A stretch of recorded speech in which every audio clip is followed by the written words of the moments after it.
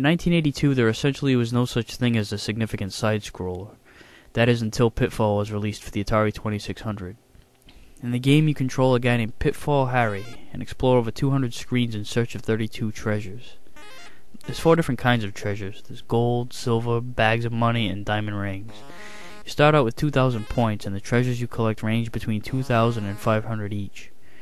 You can lose points by either falling into a hole or being slowed down by rolling logs. So the objective is to collect all 32 treasures within 20 minutes, or before you lose all 3 lives, whichever comes first, and to keep as many points intact as possible, with the highest possible score being 114,000. Along the way you'll run into many hazards. There's tar pits, water, fire, rattlesnakes, crocodiles, and scorpions. Scorpions reside underground, where you can run across through ladders on some streets. The underground route actually skips screens and is supposed to act as a shortcut, but you can't tell how far you've gone and whether or not you passed any treasures. So let's see what happens when I go down this route here. Of course, there's a scorpion waiting for me. And okay, another scorpion. Sometimes you have to pass a couple of them.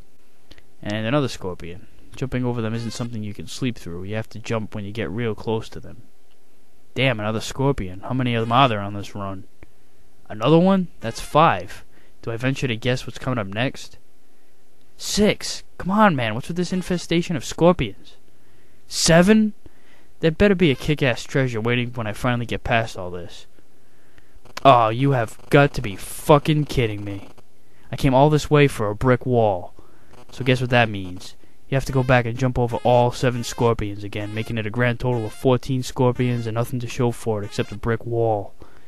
Even without the dead ends, I still recommend simply sticking to the overland route. It may take you longer, but you won't be wondering whether or not you bypassed any treasures.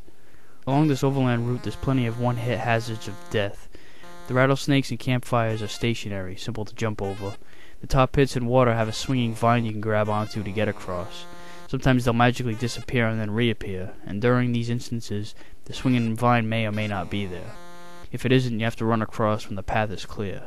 And probably the biggest challenge are the crocodiles. A set of 3 will rest in the lake, simultaneously opening and closing their mouths. If there's no vine above them, you'll have to jump across them. You'll die if you land in the water or land in their open mouths. To get by them, you'll have to stand on their heads. It's the only safe zone. You can jump from head to head, but for safety's sake, you probably ought to just wait for the mouths to close. Another interesting thing about Pitfall is that you can choose 2 paths from the outset, by either heading left to right or right to left. Pitfall not only has crisp animation and fluid controls, but it's a lot of fun too. Its ample amount of screens keeps things fresh, even if they're all really slight variations of each other. The game was groundbreaking during its time, making it one of the best-selling Atari 2600 games of all time.